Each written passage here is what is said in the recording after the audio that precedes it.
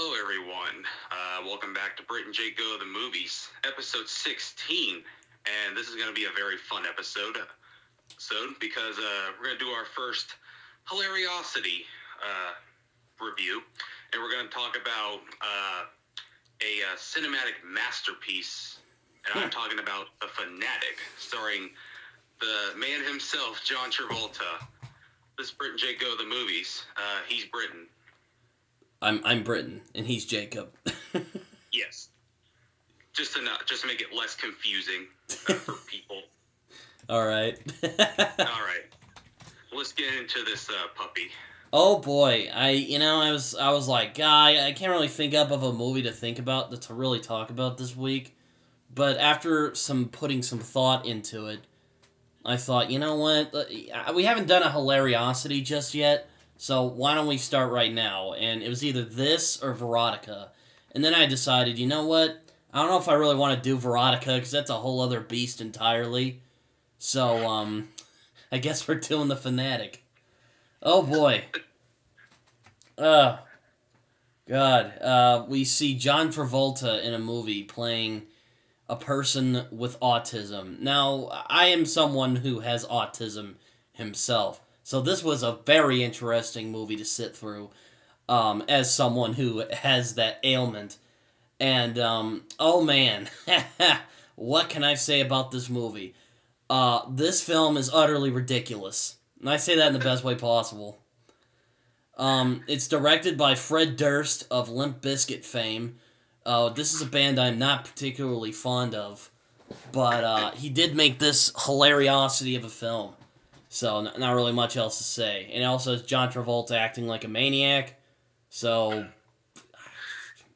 I guess it worked out. Mm-hmm. I don't really like this movie, though. It's, for one, I think it's kind of offensive, but at the same time, it's kind of funny. That's the best way I can describe this damn movie. What do you think about it, Jacob? I love this movie. I think it is a cinematic masterpiece. For me, it's up there with Citizen Kane, Clockwork Orange, in regards of films that are considered to be the greatest films of all time. Like this film, it's a masterclass in direction, acting. John Travolta is magnificent in this film. But my God, this film is utterly abysmal. It is atrocious, but I loved every minute of it. I'm like, oh, I was wondering when you were gonna drop the thing and be like, okay, this movie's bad. I can't pretend anymore. This movie is horrendous. I can't even mince words about it. This movie's horrible movie. But it's fun to watch. I laughed so hard watching this movie. I actually discovered this delightful piece of trash from Chris Stuckman, which is kind of our specialty is kind of knocking him off. Yeah, this movie, I'm like, okay, I gotta see this, and I saw it, and oh my God, it's a fucking whoo. Yeah, it's a time. It's a time, my friend. Oh, man. I would say this film is... And John Travolta's kind of made a specialty of making utterly abysmal movies, like Battlefield Earth, because he has this particular side of acting where... I don't know what it is, but he just fucking goes all in, and it just is... It's bizarre. I can't describe it, but... It's John Travolta's style, I guess. Yeah, I mean, I can tell in his earlier films, even aspects in Pulp Fiction, that he loves to go over the top and just go absolutely bazonkers in films. He just likes to chew the scenery, and this film is a prime example. I'll admit I've never really been all that big of a fan of John Travolta. I mean, I've seen Saturday Night Fever's fun and all that, and he was good in Pulp Fiction, but aside from that, there's not a lot of movies I can think of that he's been in that were pretty memorable. He was in Bolt. Do you remember that movie? Oh, yeah. I totally forgot about that movie. let me tell you, the words generic and boring don't even begin to describe that movie, but I digress. But not this film. This film is just... Oh, man, it's ridiculous. I can't describe it. It's so... It's a hilariosity, man. That's all I can say. There are certain films out there that are so bad that it kind of becomes entertaining after a while. Oh, yeah, and this film is one of them. Oh, yeah, I mean, it's one of those rare movies that you can just sit back with your friends and get shit-faced drunk and just have a good time with. I can't even get mad at this movie for being bad. I only laugh. Like, it's just, man. No, it's so entertaining. Like, this is a film I see myself rewatching over and over again, just laughing my ass off and having a good time. Yeah, it's a good one to get drunk with your friends and watch and just fucking laugh at. Yeah, exactly. This film is... And I know the John Travolta fans, I mean, if they do exist, are probably going to get mad at me for saying that, you know, John Travolta, I'm not a big fan, but sorry, I don't know, I've just never bought into his acting all that much. He must be good in some other movies I've probably not seen, but he was good in Urban Cowboy. That was a solid movie. If a little generic. But yeah, the Fanatic. Oh, man. How are we even going to talk about this, Jacob? Do you even know? I have no idea.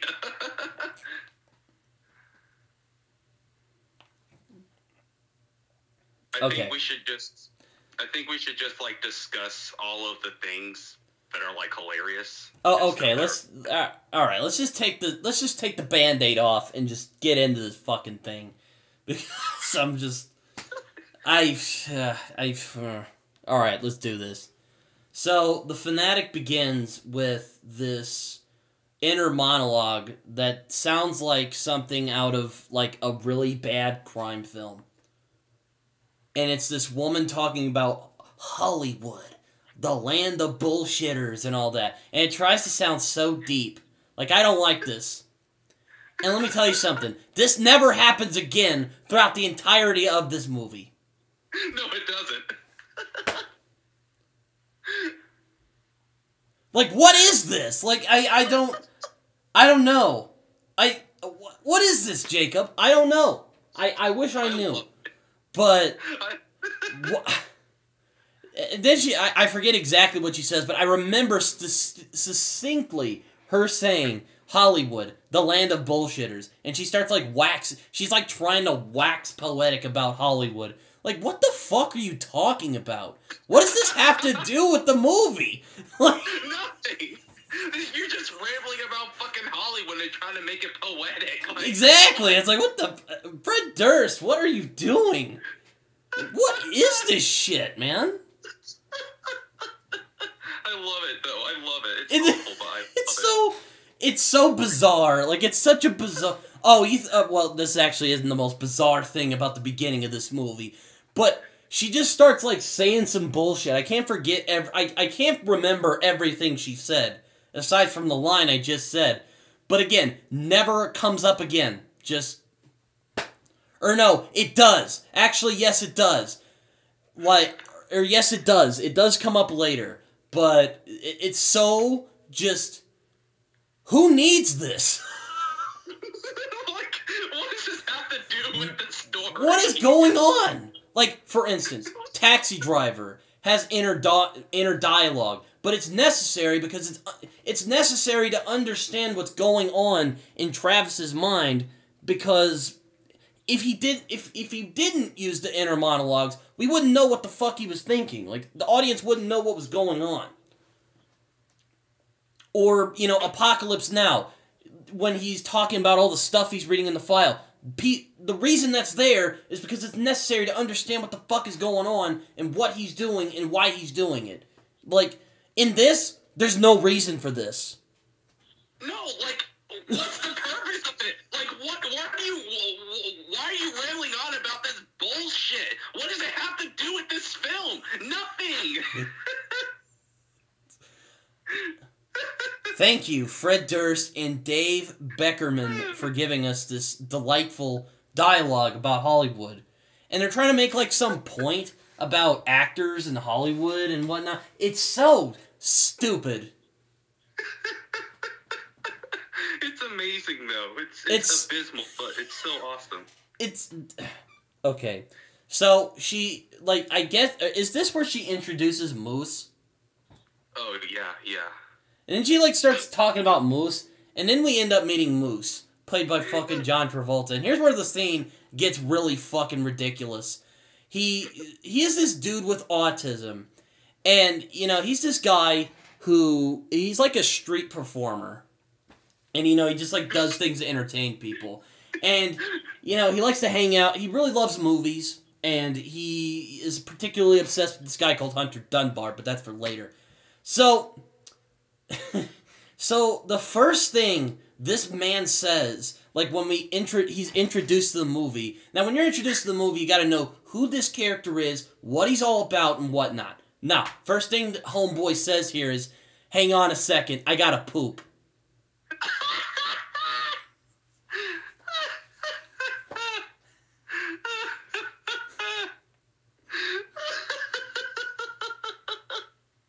Best line of dialogue ever in a film. Like, what is this shit? The first line out of the main character's mouth. I can't talk too long. I gotta poo. What is this? Fred Durst should be ashamed of himself. This is the one thing about this movie. I would be offended by John Travolta's portrayal of an autistic person if it wasn't so hilarious. Like, it is utterly, like, I tend to not like, you know, I tend to not like, you know, fucking shitting on actors, but this performance is just bad. I say this performance, this was his redemption. This is his best performance since Pulp Fiction, in my opinion. No. You know, and I feel bad, because he really seems like he's trying here, and that's the sad part of this whole fucking movie. Yeah. And this dude is basically a fucking loser, and this is the first line of dialogue that comes out of his mouth. I just gotta say that. Who fucking wrote this? I can't... Is Fred Durst so tone deaf that he filmed that shit and he thought, okay, this is fine. People are definitely not gonna laugh at this and call me an idiot and say I have a small penis for making this movie. Like Fred Durst, like, you could have came up with any other line of dialogue, maybe something like you can't handle the truth or yippee-ki-yay, motherfucker. But no, the first words that come out of John Travolta's fucking mouth are, I can't handle it, gotta boo. No, and before you guys start ragging on us for nitpicking, you know what? I wouldn't nitpick here. What does this say about his... But before you start saying we're nitpicking and making fun of just dumb lines, what does this line say about Moose's character?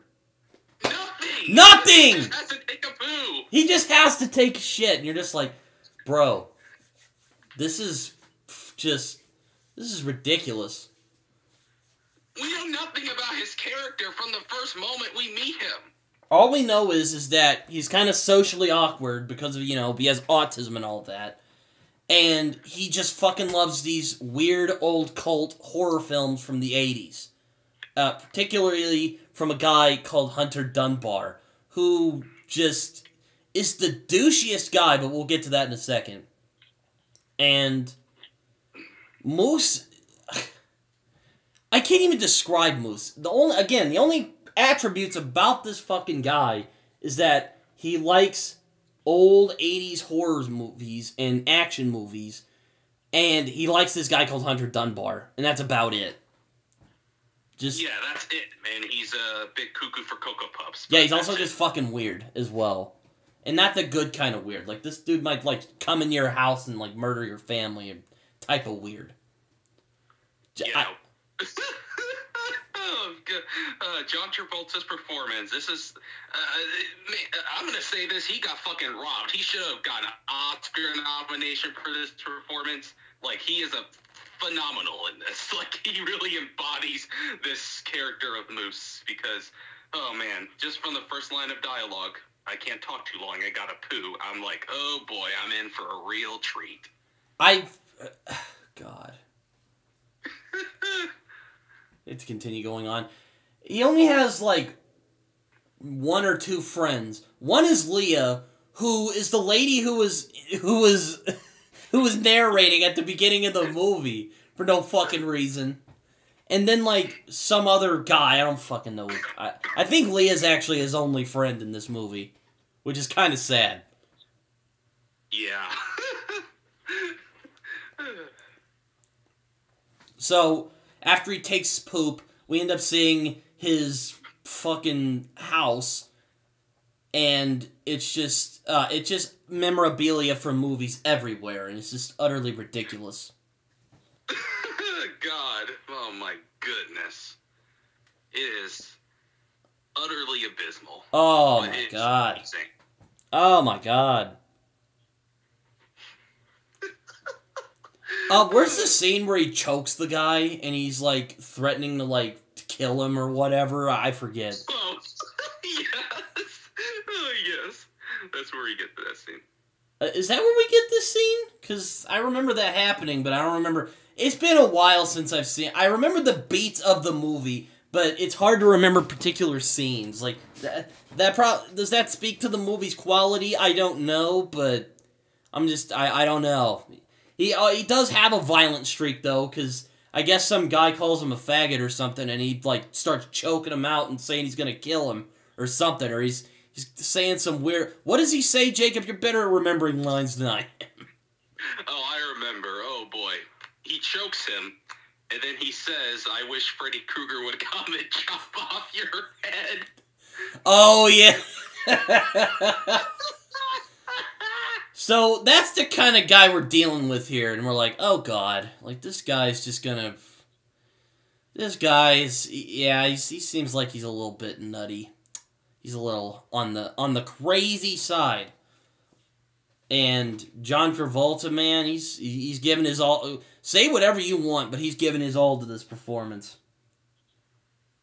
Oh, I think this is his best performance he's ever given. He has a lot of range and dynamic in this film. Oh man, him choking this random person and wishing death on him, saying that I wish Freddy Krueger would chop off your head. It's wonderful. So stupid. Oh, but it gets better. Oh, it gets better, though. Oh, my God. Okay. So, he's cuckoo for Hunter Dunbar, and, you know, he's gonna go meet him, and Leah and him are fucking geeking out about it, and Leah's all like, Moose, what the fuck are you doing? But that's for later. That's for later. So, Moose fucks around, I guess, for a little bit, and then he finally gets the opportunity to meet Hunter Dunbar at a fan auction, and hopes to get an autograph for an expensive jacket that he got at a fan auction, actually. And he's standing in the line, he's all excited, but then Dunbar's ex-wife comes in and starts, like, bitching him out about some bullshit. I forget exactly what it's all about. Yeah, I don't even remember. Oh yes. Then we get the scene where Moose attempts to like meet Dunbar. It's in some like shady alley. It's like not shady at all. And it's so over the top. And this Dunbar guy like, he's just a douche outright. Like, he didn't even try to be nice to Moose. Like, it's not even, like, one of those things where he's trying to be nice to him, and it just turns weird. No, this dude just, like, threatens to kill him.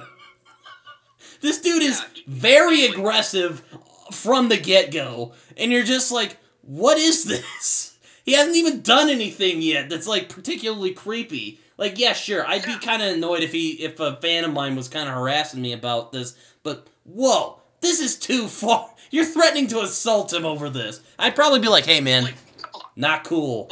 But, no, he's just like, get the fuck out or I'll beat your ass. And he's like, okay. Yeah, like, the dude's not even harassing you. He just wants to meet you and get an autograph. And you're immediately just like, get the fuck away from me and threatening him. Like, dude. It's like, what the fuck is this? This is so bizarre. Ben Moose's crazy ass. This is where I'll defend Moose's his cuckoo ass, but he just wants to meet you. He's a huge fan of you, and you just threaten him. Like the first time we see Moose and him meet, you just threaten him. I get like if he was constantly harassing you, you would threaten him, but this is the first time you guys are meeting, and you're already threatening him. Like, are you, like, threatening to kill him, or beat his ass, or put his teeth on the ground, or something? It goes from, like, 1 to 20 real quick, and you're just like, where did this come from? Like, what is this? Fred Durst, like, what were you thinking? Like, what is this?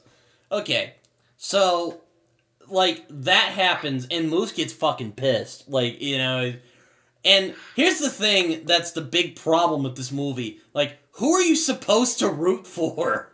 That's the problem with this film in spades, is that, like, here's Moose, and you're not supposed to, like, you're supposed to kind of pity him, but you're not supposed to empathize with the fact that he's about to violate this man's privacy.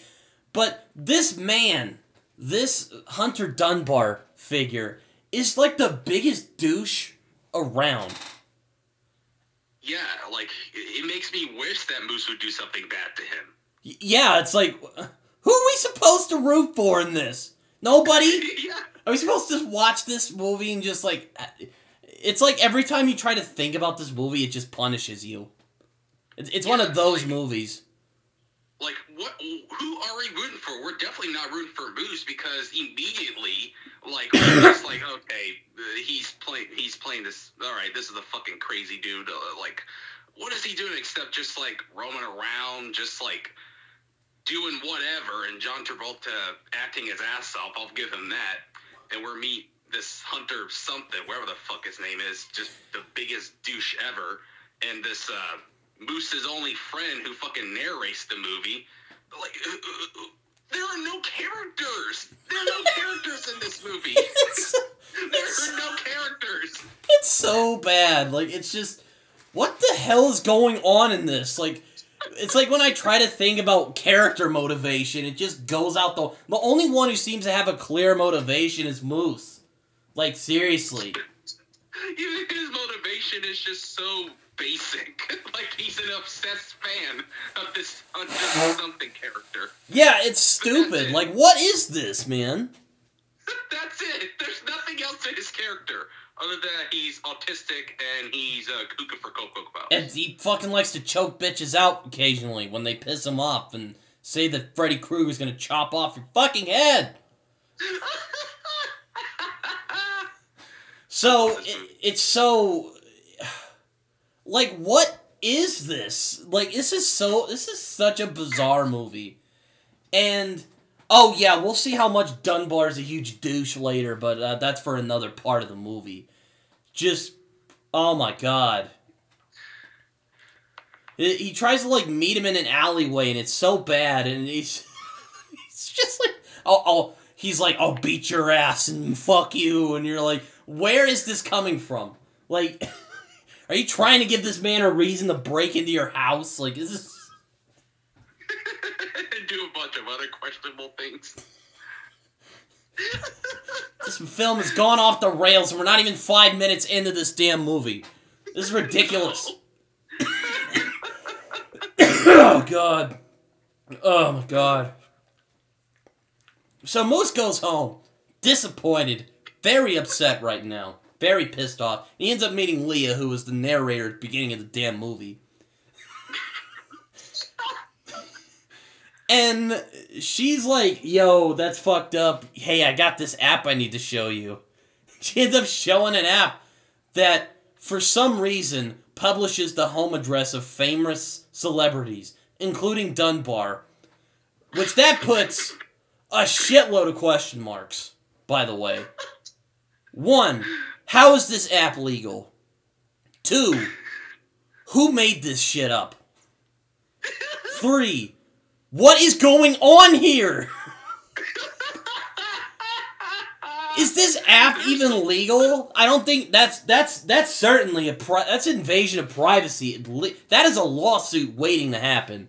Like how can they approve of that app? Like, there are so many logical flaws with this film. Why does this app even exist? Yeah, that's a privacy lawsuit waiting to happen. That would be on the news, and people would be like, "Oh, that's a violation of privacy. They should take that down." That would be takes place in the land of Twitter. Like, this shit would be all over the internet, like, in a day. Yeah, in real life, they wouldn't, like, who would give that okay? It's like, yeah, let's have an app where you can search for a celebrity's address. Oh my god. I guess Fred Durst just couldn't think up of a way. Fred Durst and Dave Beckerman, I guess, couldn't think up of a way to have Moose stalk this dude. So they decided to publish this nonsense app, which would probably not be legal in the real world, including his hero. Like, what is this movie? Like, why? Like, you could have came up, Fred Durst. You could have came up with a more semi-compelling way for Moose to search for his for this Fred something, Hunter something. I keep forgetting his fucking name. You could have had him like find a strand of his hair and just like research the fuck out of him or something like that. No, just have an app that I know how to find him. God. What? It's like, you could have just had him like stake out another like fan thing, and he could have just followed him to his house, and that would have just worked fine. Like, nope. Just, here's Leah. We got to make her useful in this movie. She's not just some random chick waxing poetic about Hollywood. No, she got to help him find the address of this famous celebrity. So, yeah, let's have this app, which again, of questionable legality, that publishes the home address of celebrities. Makes no sense at all. Like, what is this? Talk about lazy storytelling. You just simply have an app. You could have just had Moose just straight up stalk this guy, just like following his every move and just like having a telescope and just like seeing everything he does and what he is doing. But nope, we just have an app. Oh, here's his address. Now I can find him. Thank you, best friend and my only friend. God. So, wait, is this later when we get the other dialogue where she... Oh, no, that's later. Never mind. So, Moose ends up getting Dunbar's address, and we end up meeting Dunbar, and he's hanging out with his son. And if you didn't already could tell that this dude was a tool, he starts listening to Limp Bizkit, which is Fred Durst, the director's Fred Durst band. Now, I do not bitch about product placement as much as other people do, because to me, that's just dumb. That's pointless. Like, look, you gotta make your money, right? Like, who gives a shit, you know? I mean, if it's something as obnoxious as, like, Mike Myers from Cat in the Hat, then yeah, I'd have an issue with it. But I usually don't have an issue with product placement. Like, you know what? You gotta get your money, fine, whatever. I'm not gonna have an issue with that. This is the most egregiously shameless self-promotion I have ever seen. Like, what the fuck? Is this dude living his nostalgia boner for the 90s? The late 90s? Like... And he tells his son, like, yeah, you should listen to this stuff. Yeah, Limp Bizkit. Definitely not pandering to the audience, hey, check out my band. Like, Fred Durst, like, this is the most on-the-nose self-promotion of yourself ever. This is the most on-the-nose product placement ever. And I'm same with you, I don't make fun of product placement. Unless if they just, like, if it's overkill, like most of Michael Bay's movies are Amazing Spider-Man 2, for example. But this film, just him listening to Fred Durst, listening to Limp Bizkit, it is just so on the nose. Again, I bet you're like, wow, this is super nitpicky. But you know what? It fucking bothers me. I don't know why, but it bothers me, and I don't like it. And I can already tell you this dude's just an uber douchebag, because, you know, I mean, fuck, you know what, I'm not gonna go there, because I don't want to get fucking Limp, I don't want to get the 1 or 2 Limp Bizkit fans to get mad at me, okay, like, this just, but, yeah, so, fucking, he shows up back at his house, and then there's Moose again, who wants his fucking autograph, and he's like, please just give me an autograph, I have a letter for you. Oh, he goes the letter route.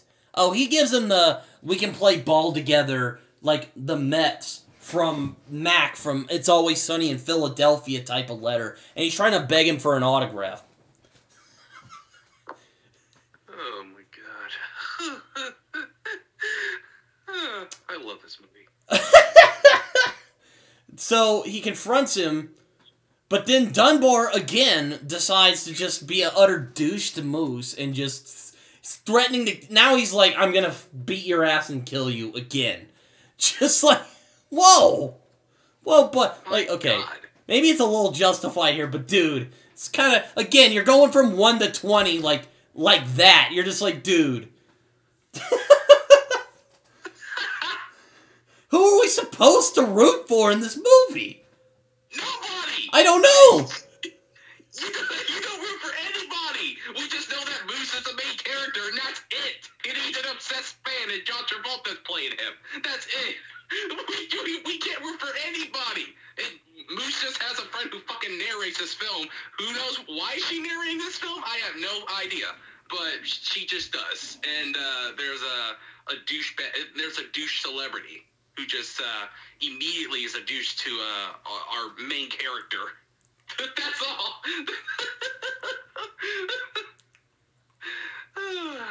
Oh man, this movie. So Moose is just fucking, I don't know, but Moose just starts, and he threatens with him with violence, and then he's like, get out of my neighborhood. And Moose just is like, oh, he fucks off for a little bit, then he comes back. Here's some comedic gold for you right here. He comes back to his house, and fucking his housekeeper, his stereotypically Mexican housekeeper is there, and scares him off. And it's just like, oh my god. And we'll get to her later.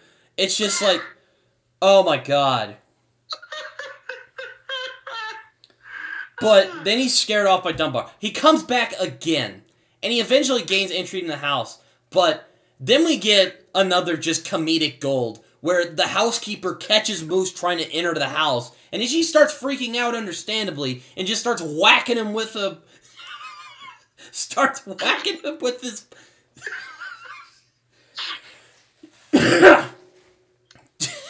just starts whacking him with her, like, little thing, and then Moose is like, ow, ow, just like... just like a child, he just starts whining, and then he just, like, smacks her in the face, and she ends up hitting her head on a fountain he has. And it kills him. Moose is a murderer now. Moose? He just simply jumps her. Just, whoops, just did a murder. Oh, I'm sorry. This is... Oh, God. Okay. It's like, I can't even describe just... Oh my god. All I can say... It's insane! All I can say, this is one of the most suspenseful moments ever in film. It is so... Oh man, the suspense is killing me. It's nerve-shredding. It is phenomenal. As he attempts to try and gain access into the house, and he sees Dunbar again, who's just fed up now, and now he's just like, you're a stalker, and I'm gonna fucking kill you if you come back again. Which again, you're just like, what is this? What is going on here? Is this supposed to be like a comedy? Is that what this is? Doing a great job. If it is, you're doing great, but if this is a suspenseful movie, this is going horribly. I actually think it is suspenseful. It's really intense and just... it's hilarious. It's comedic gold.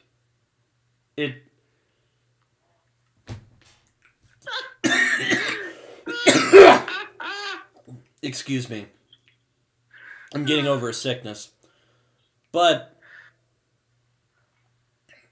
So, again, he goes from, like, 1 to 20. Now, understandably now, because he just killed your housekeeper. But then we get fucking Moose having a complete breakdown. And then we get just the mwah of the scene. Because Leah comes back. And she's like, oh, he didn't just cross the line. He fucking nuked it. What the fuck does that even mean? Like, what does that mean? That means nothing. That means absolutely nothing. But it is the best line of dialogue I've ever heard in a film.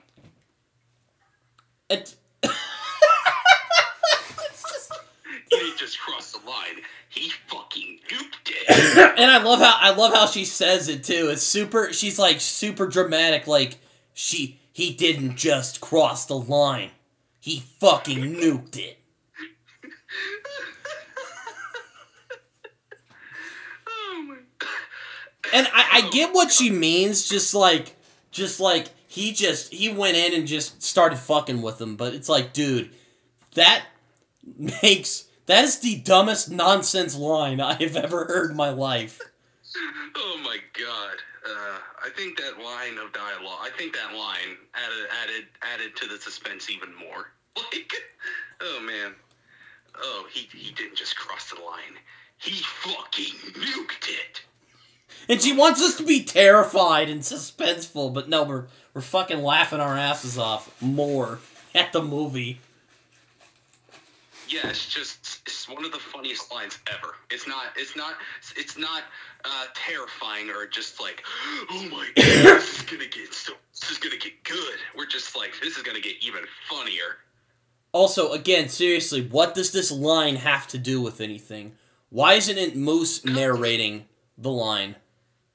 But his friend is. Yeah. Why the fuck is she narrating? Again, makes no sense. Why is she our narrator of this film? Shouldn't our main character, Moose, shouldn't he narrate because he's the main character? That would make a lot more sense. I mean, it would, but this film has defied logic several times, so I can't expect... Every time you want it to seem realistic, it just punishes you, so I've given up at this point. I don't know about you. I've already given up by the first line coming out of John Travolta's mouth. Oh my god. Oh. And this line, like, again, what does this have to do with the movie, and why is it Leah, the friend, who's barely in this fucking movie, why does she say it? It's ridiculous. Yeah. That's the other thing that frustrates me. She's barely in this movie, and yet she's the narrator of this. How does that make any fucking sense? It's ridiculous. Like... And, you know, again, you could just say, oh, you're just nitpicking. But seriously, again, you know, I learned a few years ago from a guy I watched who was a film student. It says every shot in a movie and every line in a movie must have a purpose. There must be a reason for this shot, or this line, or this choice to be in this movie. And I can't think of anything that justifies this movie's existence. Like, for instance, what is it trying to say? You know, like, what themes is it trying to convey? What are the characters going through? We don't get any of that through this movie. No, there are no characters who have motivations or arcs in this film other than Moose, whose arc is just so, as I said, basic as fuck. It's cliched as all get out, too. Yeah, exactly. It's so cliched. And there's no story here. In every line of dialogue, every narration, it serves nothing to this movie. We're just watching this movie and seeing John Travolta just going over the top. That's it. That's all this movie is. Like, you thought Gotti was bad? Oh, you haven't seen nothing yet, sister. Like, this film, But again, this film doesn't do nary a thing to justify why it's been made, aside from just random shit. I can't even... That's it. That's all this film is. It's just a bunch of random stuff happening. Exactly. It's just a crazy guy going up against a super douchey guy, and it's really bad, and it's super dumb. That's it. There's no real story here. That's all this film is. Like, if this were a comedy, like, that would be different, but... No! They're trying to play this 100% seriously, and it's so bad. This film is awful. Yeah. It is so bad, but I love it. It's a master class in filmmaking. Oh my god.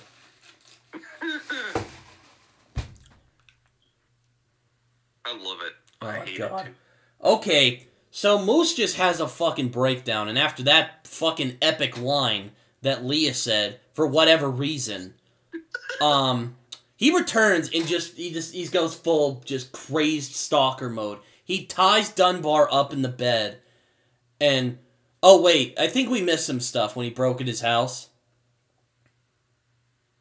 Oh, like when he plays the piano. I forgot about that. Yes. Yeah, he goes around his house and just starts doing random shit, like playing the piano and like yelling lyrics to something. He dresses up as like a cop. And somehow doesn't wake him up. And does like a British accent. Or wait, maybe that was earlier in the movie. But I think he does it again. He ties his ass up and then like takes selfies with him. And then kisses his head. Which is so... What is this? It's just like, no! No! He scratches his ear and sniffs his skull. It's so... Then he, like, sniffs his hair. It's like, it's so... Oh, God. It's like, oh my God, no! No! This is just... Like, why not just give him a blowjob while he's sleeping? Like, oh, God. That's like, been worse. What else is he gonna do? Like, you've already kissed him on the head and took a selfie with him. It's just, fucking Moose. Oh my god, like, it... Think about just...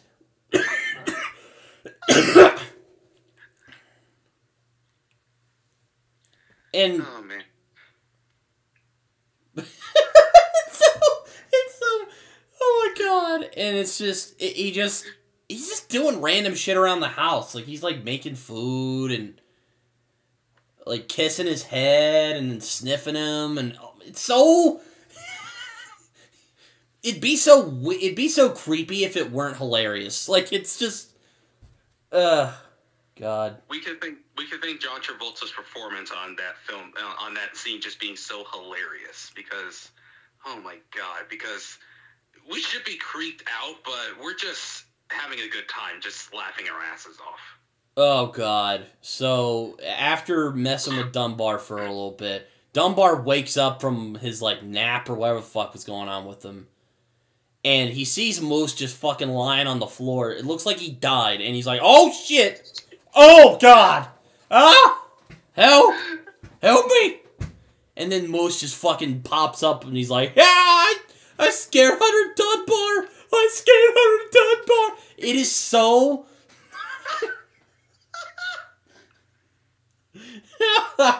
Jeez. It's an amazing scene.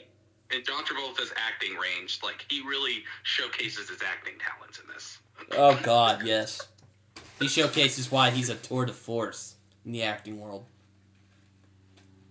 Oh, my God. Oh, this movie. And Devon's just like, "What the fuck, man?" And then he's scared Hunter Dunbar. And then, like, later on, he ends up dressing up as Jason Voorhees and pretends to stab him. Except it's with a retractable knife, so he's like, "Oh, shit," and he's like, "Oh, I scared him again, oh my god!" And it's just like, dude, oh god.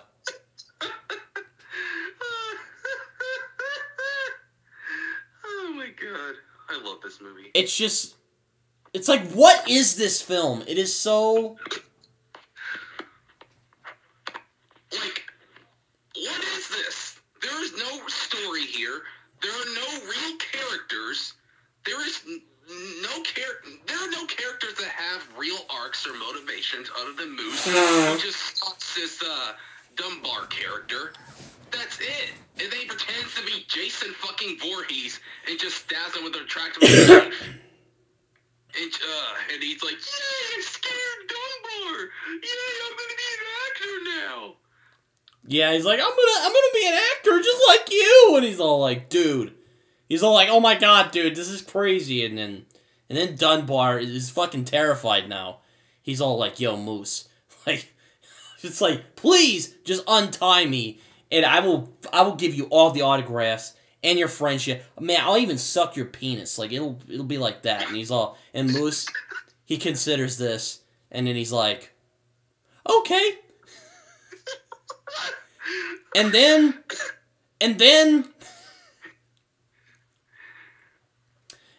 we get just the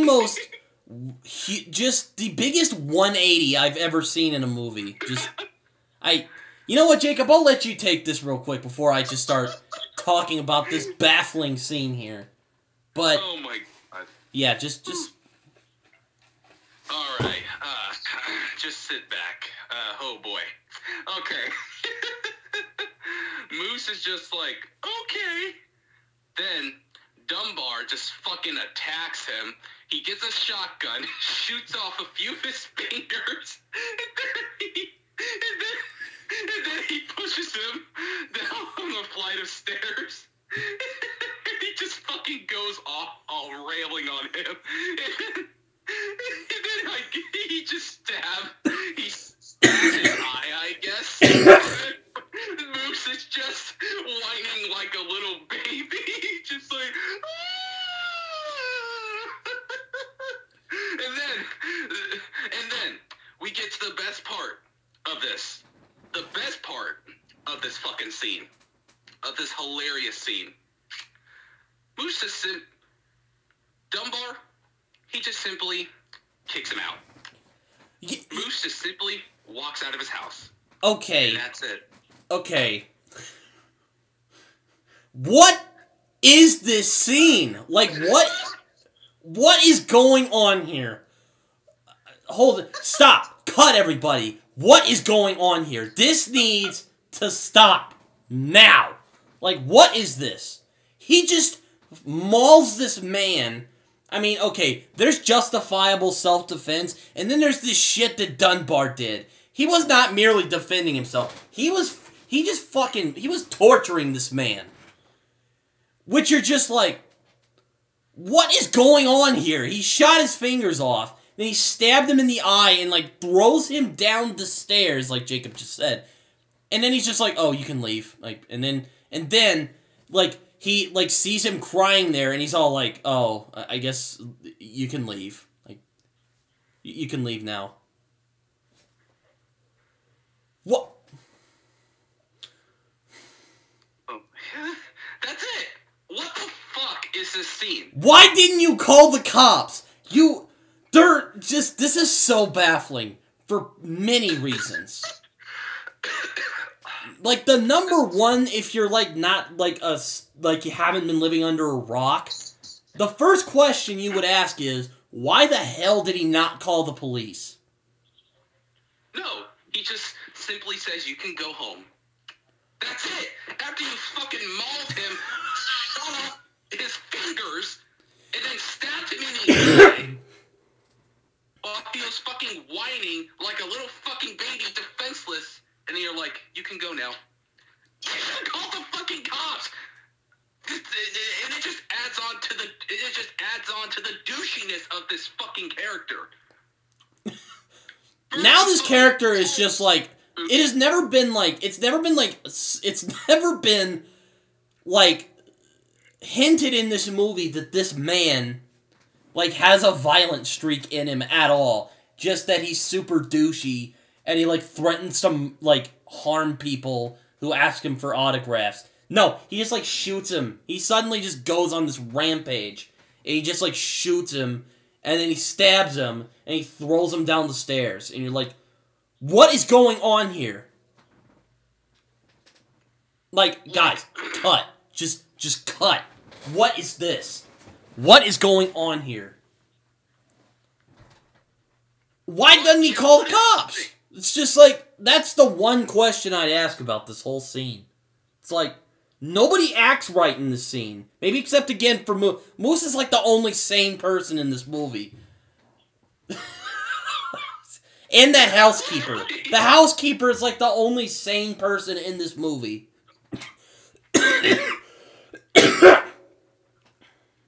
Because she's the only one who acts, at least a little appropriately. Like, when you're tied up, when a crazy autistic man, played by John Travolta, ties you up and pretends to be Jason Voorhees, and then pretends to stab you, the first thing you would do, you would call the cops, right? But no, you just fucking mauled this person, shooting off his fingers, stabbing him in the eye, and you're like, oh, you can go home now. I guess I was being a little too hard on you. That's it! What the fuck is this movie? I don't know, Jacob, but this film is... I don't know, man. But this movie's out of its fucking mind. This film breaks its own rules several times. Like, it's just like, here's some random shit. That's literally what this movie is. Just a bunch of random shit happening. Yeah, that's it. There's no real story. There's no story here. As you said, it's just a bunch of people doing random shit. Just a bunch of random shit happening. That's all this film is. Oh, Fred Durst directed it, from Limp Bizkit, from the band Limp Bizkit, and John Travolta's in this. That's all. That's all this film is. And then Moose's friend fucking narrates it, even though she's barely in this fucking movie. But yeah, she narrates this movie.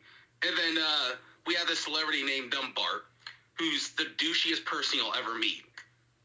That's it. Yeah, that's all this fucking movie is. Yeah, this film is just fucking abysmal on... I just gotta take that Band-Aid off. This movie is just like, what is this? This might be our shortest episode. We're already near the end. Like, that tells you how fast this movie goes along. But, oh my god, this film is insane. It is. It is a masterpiece in my eyes. It's my favorite movie of all time. I'm just gonna say it. It's my favorite movie of all time. But it is absolutely abysmal. God. Like, Moose just starts fucking crying. And then he lets him leave. You're just... I'm still baffled by this. I know! After all that you've done to this poor Moose character, now we feel bad for this Moose character who we are like, this dude's fucking crazy. But now we're just like... And now you're just like, you can go home. God. This film is just... Moose is just like, I'm gonna just Moose just starts wandering the streets, and he's just sobbing, and he's looking like a crazy person. And there's some tourists who are actually kind of impressed with him. And this is actually a scene I kind of like, because the passing tourists who, see him, they request to take photos with him because they think his wounds are a part of, a costume. And I like the scene, because I like how John Travolta plays it. He even kind of goes along with it. That's kind of funny. But I kind of like that scene. Me too. That is literally the only scene in this movie that I like. I was like, okay, I like that. That's not too bad. And Moose is just playing along with it. Even kind of smiles. I like that.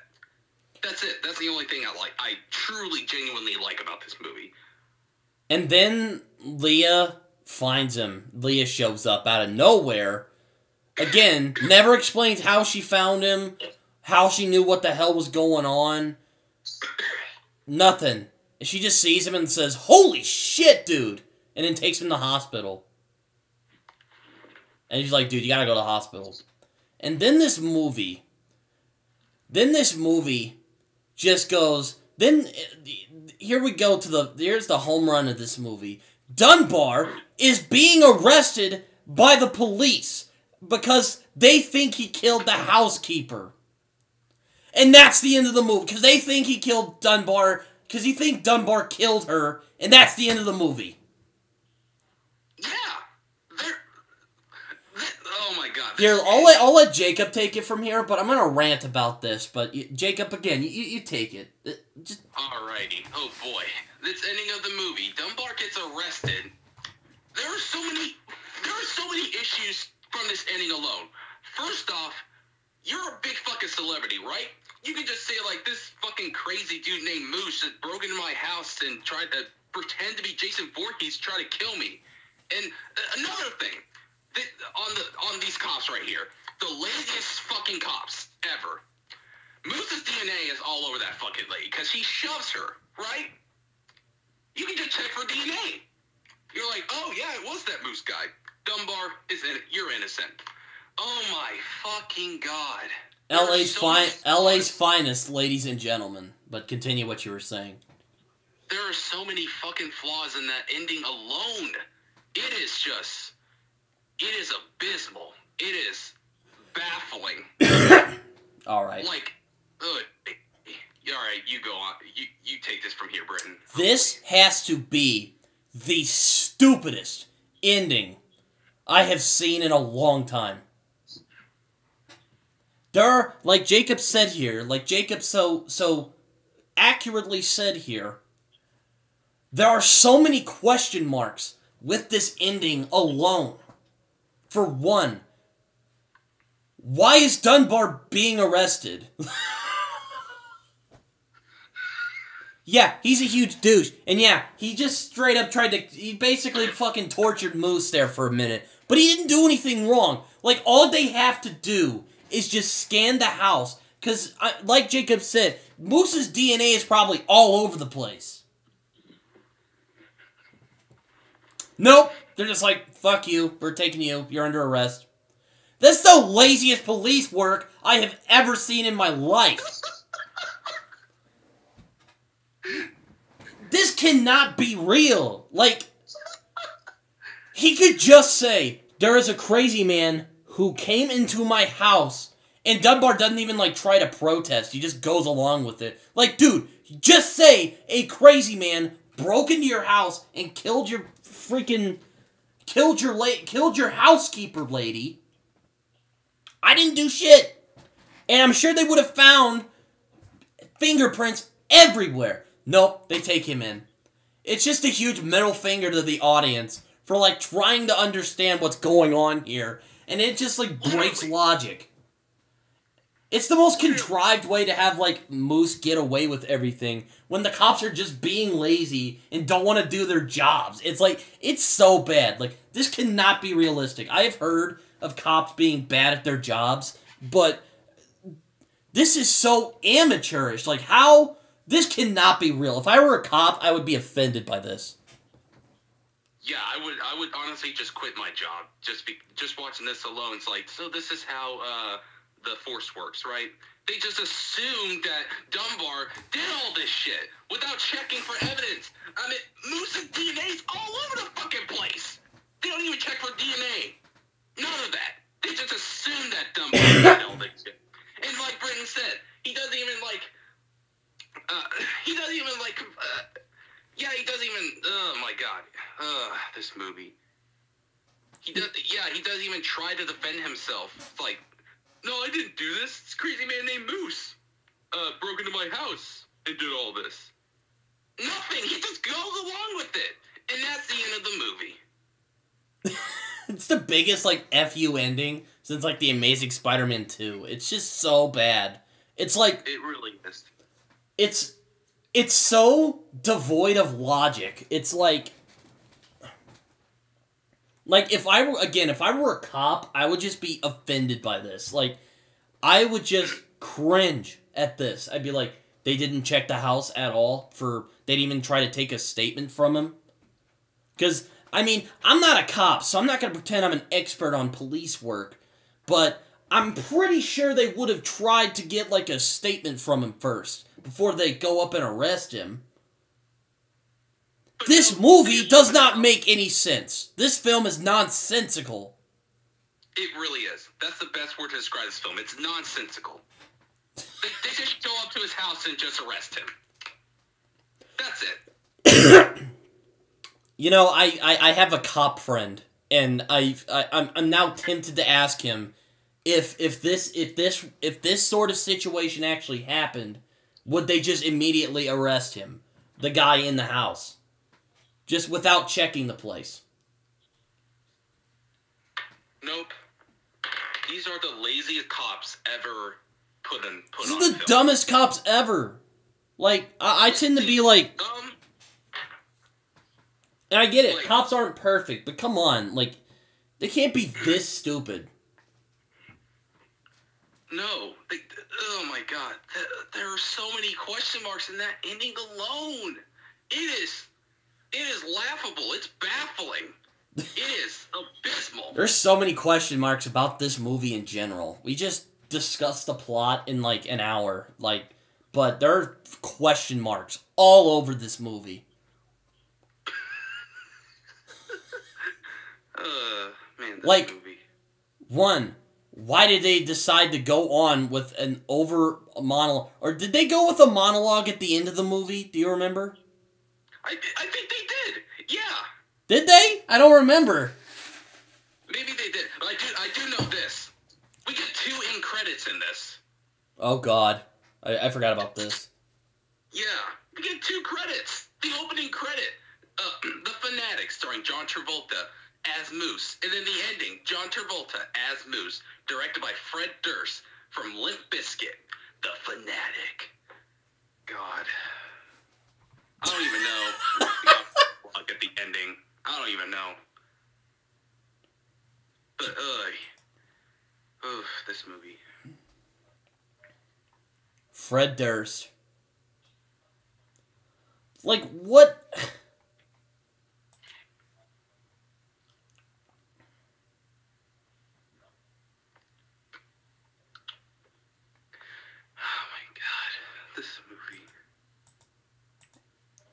This film is just... What is this film? Like, that's the question for today. Like, what is this movie? Nothing makes sense in this movie. Like, there's kind of a story going on, but aside from that, all of the stuff, there's just question marks everywhere. And I could suspend my suspension of disbelief, but there are times I can put my foot down and say, this is too illogical for my tastes. Like, there is no way to logically explain this. No. It's just people doing random shit. It's just a bunch of random shit happening. There's no real story. There are no real characters. Not even the title of the movie makes any fucking sense. It's just suddenly... Yeah, I totally didn't even conceive. The Fanatic. What does that even mean? Nothing! Is it because he's a big fan? Is it because he's a big fan of Dunbar? Like, why is it called The Fanatic? You should have just titled it The Crazy Fan Named Moose, or I Gotta Take a Poo, or something like that. Or say, like, Crazy Fan, with starring John Travolta. But The Fanatic? What does that even mean? For this movie? It's basically a worse version of a Lifetime movie. Exactly. At least with those, you know they're going to be bad. This film is, like, trying to be good, but it's utterly abysmal. From scene one all the way to the end. But it's hilarious, so I can't. Like... Yeah, this is just a more comedic This is just a more comedic rip-off of 1 Hour Photo. Yes. Yes. And the only thing I'll give to this movie is that it inspired me to go see 1 Hour Photo, which is actually a legitimately good movie, with Robin Williams in one of his few dramatic roles. Yeah, I'll give that movie that. It inspired me to go watch that film, and it was a good movie. I'd much rather watch 1 Hour Photo over The Fanatic. Yeah, it's a much deeper exploration of this exact same topic. Yeah, it's not just a bunch of random people doing random shit. For no reason. John Travolta playing an autistic person. It should be completely offensive, but it's so hilarious that you can't be offended by it. Exactly. It's just like, this film is so bizarre in every way possible. Everything about this movie is just a question mark. The dialogue, the pacing, the storytelling, the directing, the music, all of it, the acting in this movie, question marks everywhere. Like a detective could see this film and just be utterly baffled by it. This is how incoherent this film is. The feel of this movie and the direction, it feels like I'm watching a Limp Bizkit music video.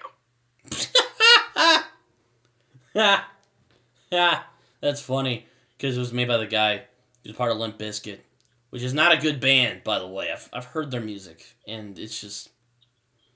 That ain't it, Chief. Nope, it's just another Limp Bizkit music video. Yeah, if I ever get dragged to one of their concerts, I'll just throw fucking Rotten Tomatoes at them and say that fucking Fanatic sucked. Fanatic fucking sucked! Yeah, we'll just pelt them with tomatoes. We're probably gonna get kicked out, but you know.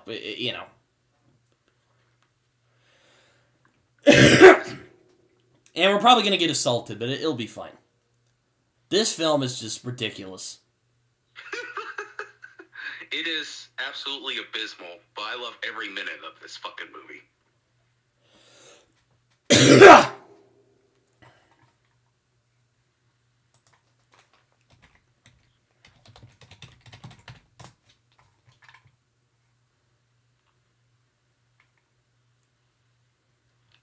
Oh boy, this movie.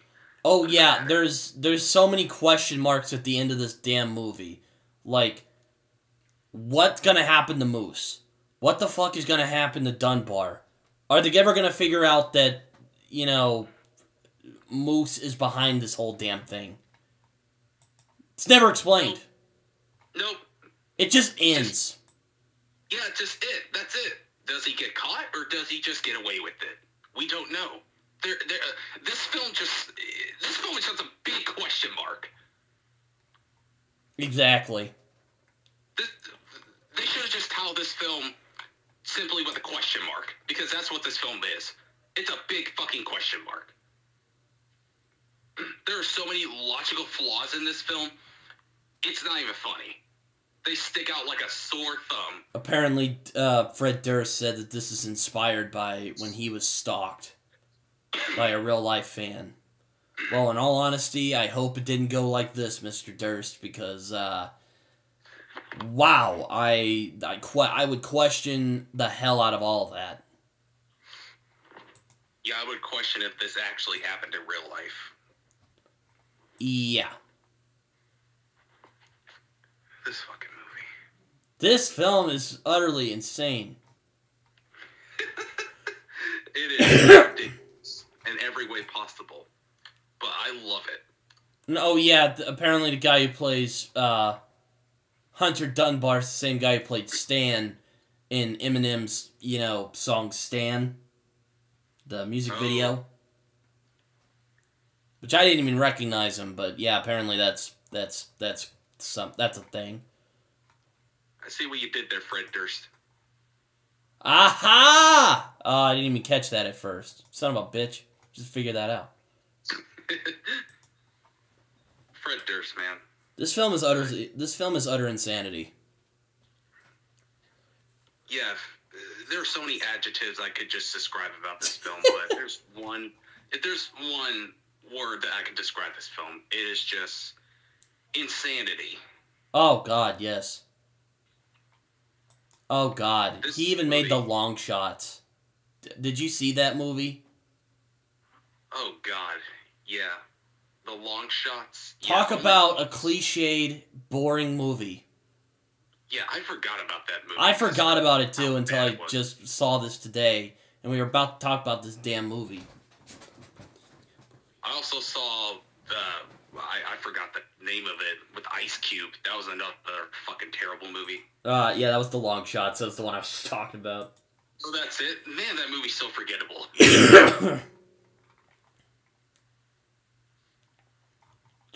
And apparently he made another movie called The Education of Charlie Banks, which, after watching this film, I don't even know if I want to watch that. Yeah, I probably won't watch it. You know what? Fred Durst, I think he outdid himself with this film.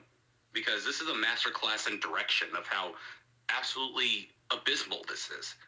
There are so many question marks. This film's just a big question mark. There are so many logical flaws in this film. There are no characters. There is no real story. And there's no one to root for, as Britton said. There is nobody to root for. We don't even root for Moose. We just know that he's our main character. He's kind of endearing, actually. It's like he's fun to watch, despite the fact he's utterly deranged and has no fucking motivation aside from stalking Hunter Dunbar. Nothing. He's just a fucking crazy man. No, there's no deeper points to be made in this movie, aside from like a half-assed attempt to talk about how actors inspire Hollywood worship in the first 2 seconds of this movie. And, once again, the way that Moose finds whatever his name is through a fucking app where you can just search his address. Yeah, don't forget that, ladies and gentlemen. How is that legal? Exactly. I don't know. How's that legal? Don't know. Don't care. Utterly ridiculous. And why did they arrest Dunbar when they could just look around and see that someone else had been in the house? Like, this film is utterly insane. This film is the prime example of what the fuck. Yeah, it only got $3,000 at the box office, which that's just pitiful. That is the bombest of bombs. Like, not even in the good way. That's just, oh my god. Like, Four Stick made more money than the Fanatic. The Last Airbender made more money than the Fanatic. That is just sad. Oh my god, this is probably the least amount of money I've seen for a box office. I'm surprised this didn't break any records. $3,000. Literally, look at the Wikipedia, and it's on this Hollywood Reporter actor on this article for the Hollywood Reporter. Box office: John Travolta hits career low as the Fanatic bombs. Like, so legit, man. Yep, it is legit. I'm on Box Office Mojo right now. $3,000. This film is just—it's the film that keeps on giving, man. Oh god, Grease. How can I forget about Grease? That's just sad. Anyway. Oh my god, it's oh. Oh man. Oh my lord, it's just. Oh yeah, he was also in. He's been in a couple of hilariosities these last couple of years. Yeah. John Travolta, man. I mean, he seems like a great guy in real life, but as an actor, I've never been a big fan of him. But in this film, The Fanatic, he was hilariously bad in this, and I loved every minute that he appeared on this. Oh yes, he was delightful. And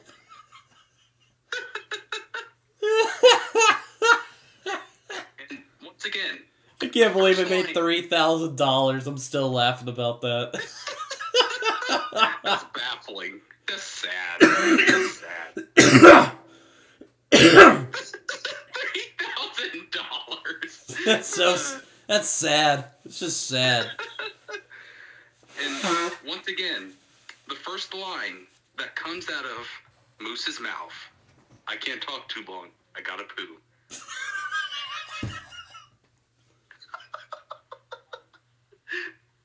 Oh, apparently the production company that made this, Quiver Distribution, made such masterpieces like Running with the Devil with Nicolas Cage and Lawrence Fishburne, and The Murder of Nicole Brown Simpson, an utterly abysmal and exploitative film. Oh God, I totally forgot about that fucking movie. I don't recommend it on this channel, by the way. That movie is I don't even want to talk about it, that's how bad it is. Yeah, at least The Fanatic, it's hilarious and enjoyable to watch, but that film is just straight up bad. But yeah, The Fanatic. I love this movie. It is abysmal. It is horrible. It is a big question mark. But I love this film. It is a masterpiece in my eyes. Yeah, this film is utterly ridiculous in, like, the right way. Yes. This is yet another so bad it's good movie. It joins up there with The Room and Battlefield Earth, which is another John Travolta hilariosity, as one of the peak hilariosities in the history of film.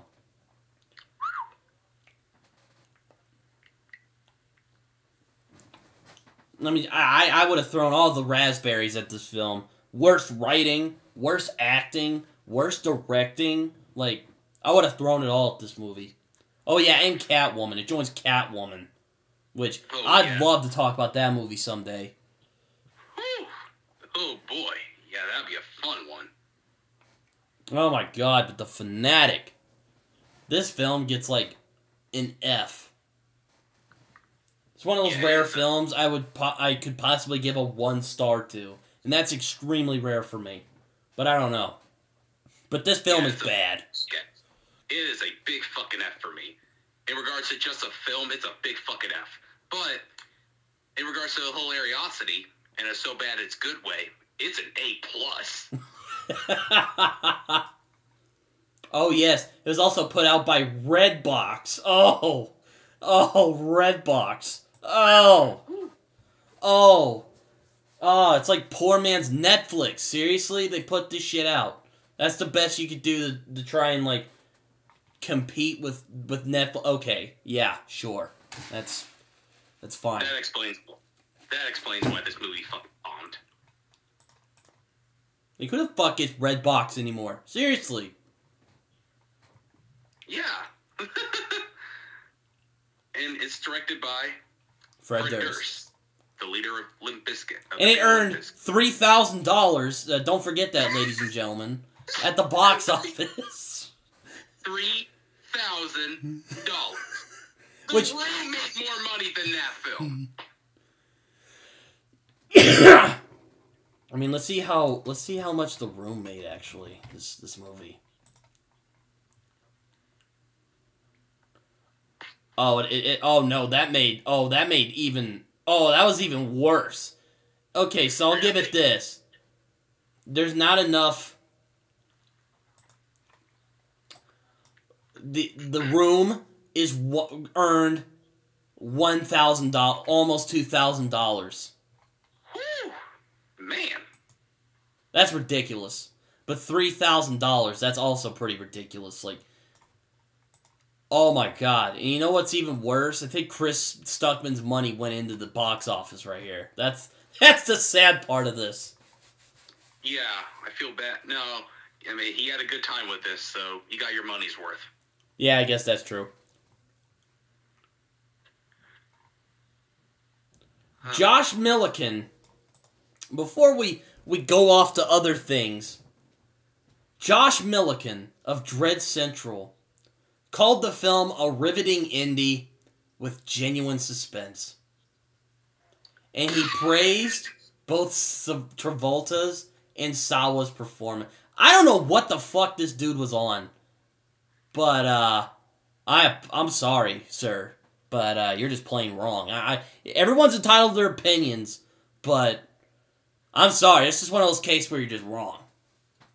Yeah, it's clear that you were on acid or something. Writing your thoughts on this or something. Yeah.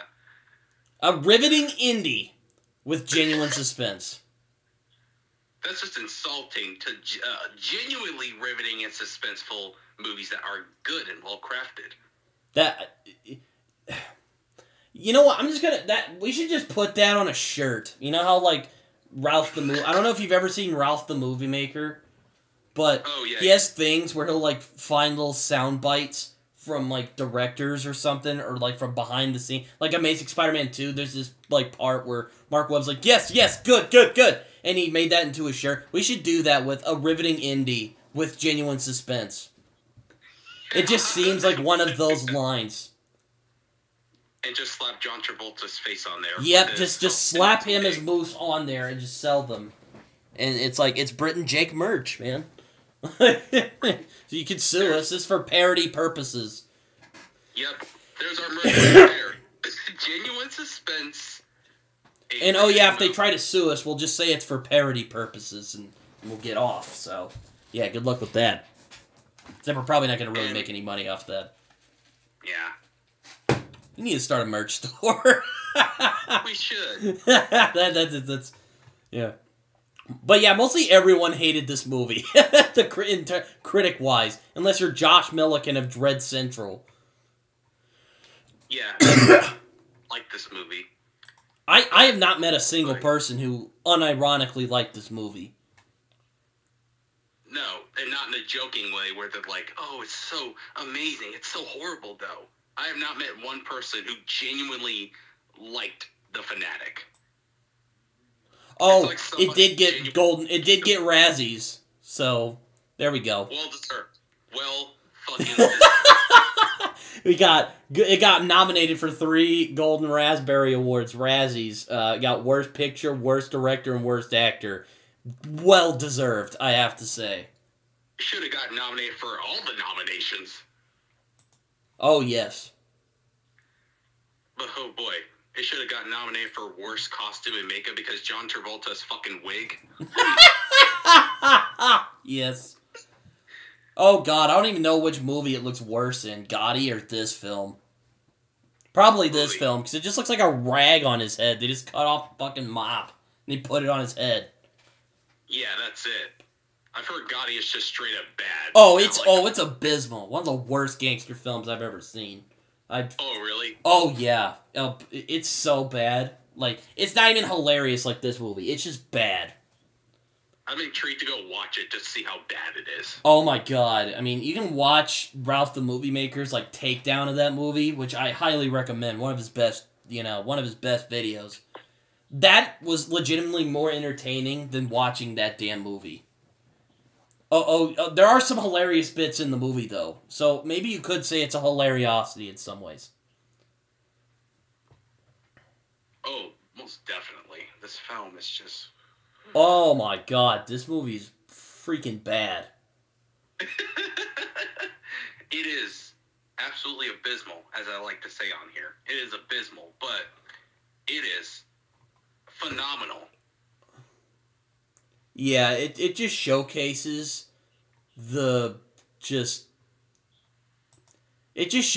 how low John Travolta has fallen from his, good old days being in Pulp Fiction, which was basically a fluke, but I digress.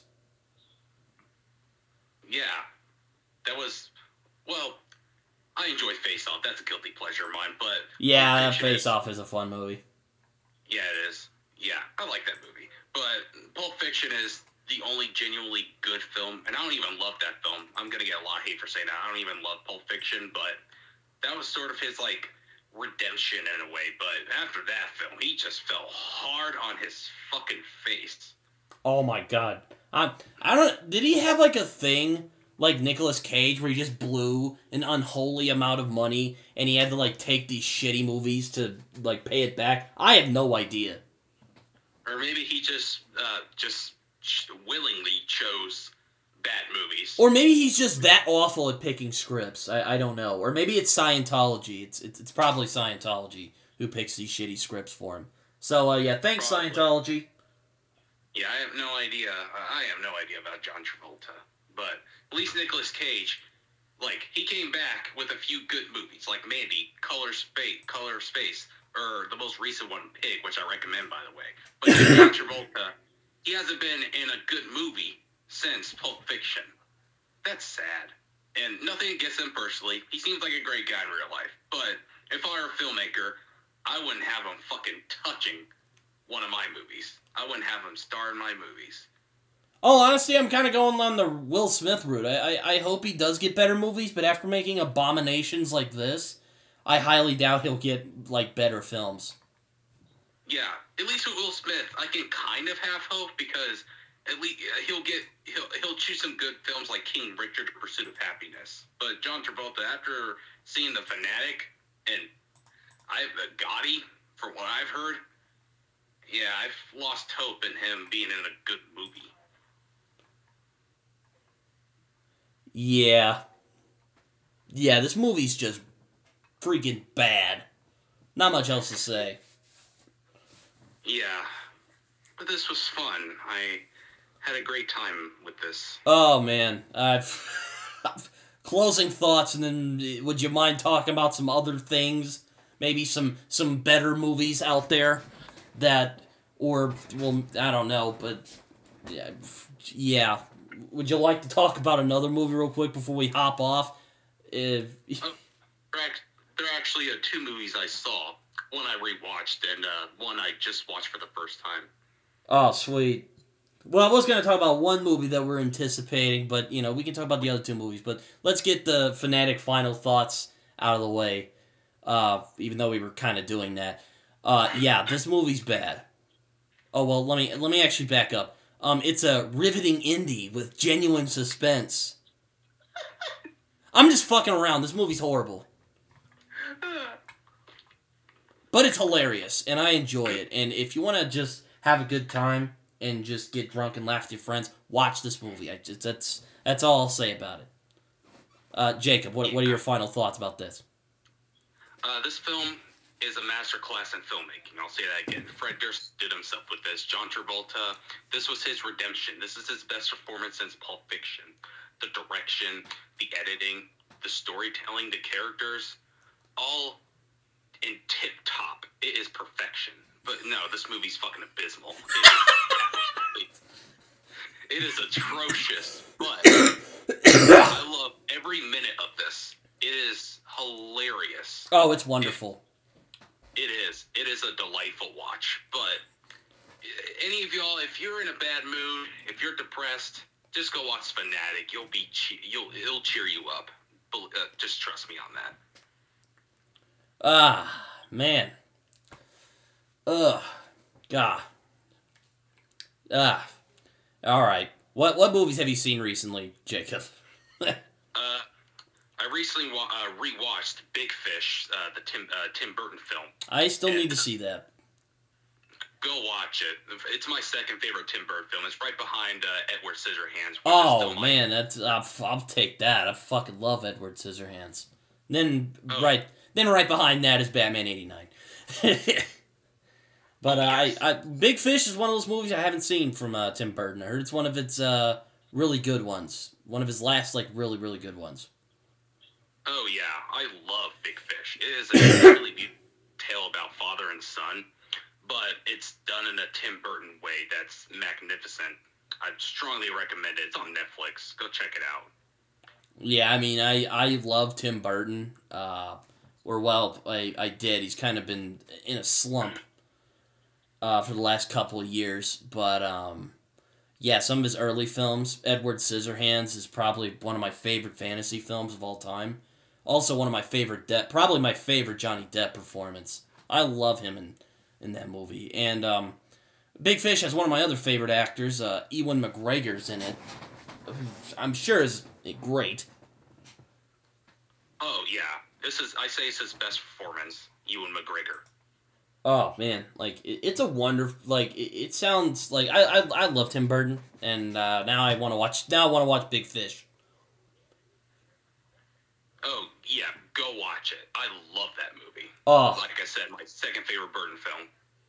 Oh man. I don't mean to interrupt, but I actually recently just finished up the new Ozark season 4, Part 1 came out. They're pulling a Breaking Bad on us and making us wait for 2 parts of the season. And once again, excellent stuff. Like, if you love Breaking Bad like I do, and you want to scratch that itch, I mean, this is basically like Backwoods Breaking Bad, except there's no meth. It's about money laundering. And you think that would be really boring, but it's not. It's just pedal to the metal suspense all the way through. Like, my nerves are fucking shredded by the end of each season when I watch it. Like, it's ridiculous. Wow. I'm intrigued to go watch it. Yeah, like, go watch it. Like, it's about to end soon, so. I definitely plan on checking it out. I've heard about Ozark. I just haven't had a chance to get around to watching it. Oh, so you want to see Jason Bateman just fucking, show everyone he's not just that, funny smartass from movies like Horrible Bosses and, Arrested Development, even though that's a show. Yeah, watch Ozark. Well, there's good comedic moments in Ozark. What's the other movie you saw, Jacob? Paddington. Oh, God. I know that probably sounds like I'm dismissing it. No. What were you gonna say, Jacob? Paddington. I watched it. I loved this so much that I honestly felt kind of guilty of not seeing it in theaters. Like, I found it to be such a joyous and charming film, full of heart, and all of us need a bit of Paddington in our lives. Yeah, I've heard Paddington and Paddington 2 are both incredible. I just haven't watched them because I don't know. I don't know. I like British things, but there are certain British things that I'm kind of weird about. Like, uber polite. Oh, let's have a cup of tea. That kind of thing. Like Downton Abbey. Like, I don't like that. Oh, yeah. What's another one? Or, those mysteries like Miss Marple. I don't really like that. Paddington, I've heard, is, like, super wholesome and whatnot, and I don't mind super wholesome movies, like, that's fine. My aunt often makes fun of me for watching darker stuff, and I don't know, I guess I'm just a latent psychopath or something like that. I don't know, but, I mean, I like watching positive things, but, it's just really weird. I don't know, that's why I've been kind of hesitant to touch Paddington. Oh, I get it. I'm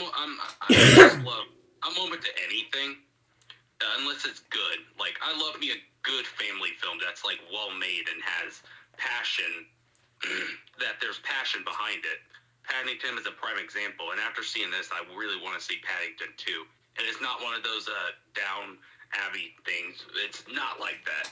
It is so wholesome and so heartwarming that I want to watch it again. I mean, if we're talking about wholesome, I mean, I do like the Toy Story films. I don't know if you call those wholesome, but they are to me. Or Finding Nemo. I think that's a wholesome movie. Oh, I would agree on that. Definitely. What's another film? Oh, It's a Wonderful Life. I love that film. The film brings me to tears. I'm such a sap. I'd say that's a pretty wholesome film. So it's not like I'm allergic to positive entertainment. But, yeah. I like Pixar films, so those are wholesome, right? Yeah, I would say them. Most of them. Unless if they're like the Cars movies. Oh, God. Oh God, don't talk about Cars. We don't talk about that. Oh, we are. No, I'm kidding. But yeah, Paddington, one of the better family films I've seen. And I love, as I said, I love a good family film. I love films that I want a film that cheers me up and makes me feel happy. And Paddington is one of those films. Yeah, I mean, I like good wholesome entertainment as long as it's not like contrived. Yeah, or pretentious, but this film is not. Yeah, I mean, maybe I'll have to check out Paddington at some point, but yeah. I mean, I watch weird movies like The Fanatic, so that let you know what type of movies I enjoy watching. Don't worry, I have better taste than The Fanatic, I can tell you that. I don't like this movie. Objectively, I think it's horrible. In terms on an objective, like, story level, I think it's horrendous, but it's a fun movie to watch. But, yeah, with Paddington, I might have to check it out at some point. You know, it's just recently added on Netflix, and I was like, I'll check it out. Like, the first 10 minutes, I was like, I love this movie. I might have to check it out then. I remember when I first saw Phantom Thread, and Jacob remembers this because I texted him when I started watching it. I'm like, oh boy, Phantom Thread, recent Paul Thomas Anderson movie. I'm gonna see how it is. I'm kind of nervous about this. Literally, first like couple of minutes, I was in. Like, I'm like, oh yes, give me this. It was fucking great. I love it. Yeah, Phantom Thread. I love that movie. Oh, we gotta talk about it someday. We need to talk about Paul Thomas Anderson at some point. His newest movie came out. I didn't fucking see it like a dumbass. At least not yet. To see it. I didn't get to see it. I really wanted to, but then some shit got in the way. I got sick. This last week I got sick, and some other then I got hives on my body, and then after that I got sick, and now my ears fucking clogged. So you know, yeah, I've been having a bad go of it this January. I'll link you to my Patreon. You can send me pity money. But yeah, I haven't seen that many movies recently. I've been watching a lot of shows though. I rewatched Gravity Falls, which is excellent. Oh yeah. Love Gravity Falls. I watched it again. I loved it even more than I did the last couple of times I saw it. Like, I'm not even kidding. Then I started The Owl House, which is made by the same people who made Gravity Falls. Also incredible. Like, I wasn't expecting to get behind it. Oh my god, it's so good. I thought, it's going to be like a ripoff of Over the Garden Wall. This can't be that good. And I saw it, I'm like, oh, I'm in. Yep, let's do this. And literally, like, I couldn't, like, go away. Like, it was one of those shows, I just had to see what happened next. That doesn't happen very often. Oh, wow. It's ridiculous. I gotta check out that. Get on Disney Plus. Ooh. I was also considering watching the Book of Boba Fett, even though there's, like, people going like, meh, it's bad, you know? I don't give a shit. I want to see it for myself. Plus, I'm like, Boba Fett, and he's being fucking cool, and it's basically like the Godfather in Star Wars. Fuck yeah, I'm in. Like, I'm gonna watch this. But yeah, after seeing him appear in Mandalorian, I'm like, Oh my god, he was awesome in The Mandalorian. Yeah, he was like, yes, this is the that I wanted. I'm like, yes! It's like John Favreau just read the collective fan base's mind and was like, oh, you want Boba Fett just fucking murdering everybody. Oh, I'll give you that. And it was just, that was my favorite episode of the whole season. When he showed up and just started wrecking stormtroopers. Hands down, I love that. Oh my god. Best episode of the whole season. Oh yeah, definitely. Can't wait for season 3. Yeah, wonder when season 3 is gonna come out. Oh, me too. I hope it comes out. I don't know what they're gonna do. But I mean, if they had ended it there, like that would have been fine. But I was like, damn it, I want to see what happens next, because Mandalorian. Like, the Star Wars TV shows are underrated as fuck, man. Except for maybe the Mandalorian. Because they have been keeping Star Wars in the public consciousness. While the movies have just failed. Yeah, they made me a happy Star Wars fan again, because after Rise of Skywalker, I sort of just gave up. But after seeing The Mandalorian Season 1 and 2, I was like, yes, finally, good Star Wars stuff coming out. Yeah, me too. It was like when I saw the Clone Wars for the first time. I was like, oh, yes, good Star Wars. Thank you, George Lucas and whoever else made it. Dave Filoni. Oh, you know. Mm-hmm. But yeah, I freaking loved. Star Wars shows have been pretty damn cool. And we also had a great game, Jedi Fallen Order. Oh my god, yeah, that game was great. It's probably the best Star Wars game I played since, like, ever. Since, like, KOTOR, maybe. Well, KOTOR's better in terms of, like, story. But this game is great. Fallen Order was great. Even though my cousin fucking beat it for me. Little bastard. Sorry, Christian, if you ever see this. I still love you, buddy. I am a little salty, though, that you beat Fallen Order before I did, though. So, just saying. I'm not jealous at all about that. Pop my fingers. In all honesty, I just haven't been able to make up my mind on what to watch recently. I have, like, a list, but I'm like, God, when am I going to see them? Like, I don't fucking know. Here are my two films I recommend. Big Fish. Mm-hmm. I know you love Tim Burton. Mm-hmm. And Paddington. Okay. I also did see another film, a new film that came out this year. What's that? The new Hotel Transylvania movie. Oh, God. God. And I'll just say this: they should have just ended it with 3. Oh God. I knew when Gindi wasn't, like, making it. Oh, I knew it was gonna be bad. And you don't have Adam Sandler back? Oh God. Boy, I will say. Never thought those words would come out of my mouth, but hey, it's true. Yeah, it is true. It definitely is, and this film and the fourth one proves it. But I will say, the actor who voiced Dracula didn't do a bad job, but, you know, Adam Sandler, I mean, he did a great job as Dracula. But, you know, the fourth one, it didn't justify his existence. They just made a fourth one just to make a fourth one. That's it. Other than that, it sucks. My friend had Amazon Prime, Amazon Video. He was like, we should watch this together. I was like, why the hell not? I don't really want to see it, but do anything for you, buddy. And then I watched it, and I was just like, this fucking sucks. I also finished Euphoria Season 1, which I got Carlton to watch, and as I expected, he loved it. And incredible.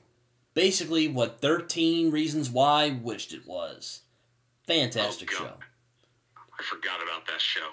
Oh, man, that show's abysmal, but where 13 Reasons Why is a contrived piece of shit, Euphoria is just like a platinum, medium rare steak you're just gonna fucking dig your face into. Incredible, just characterization and storytelling. There are some things that make me question my suspension of disbelief at points, but aside from that, I still think the characters work. In terms of, like, their, you know, psychology and all that. Yeah. Yeah, it's been on my watch list for a while, but my sister, she was just like, it might be too much for you. I was like, oh, in what way? I was like, well, there's teenagers doing drugs and just a bunch of shit. I was like, I'll take my chances.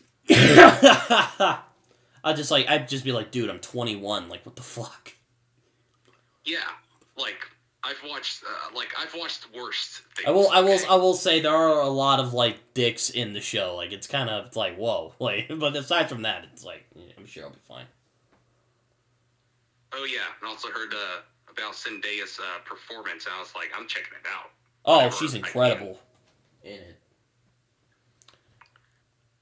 Last thing I wanted to touch on, the Batman running length time. I know we've talked about this movie to death, but I just wanted to share a funny story with everyone.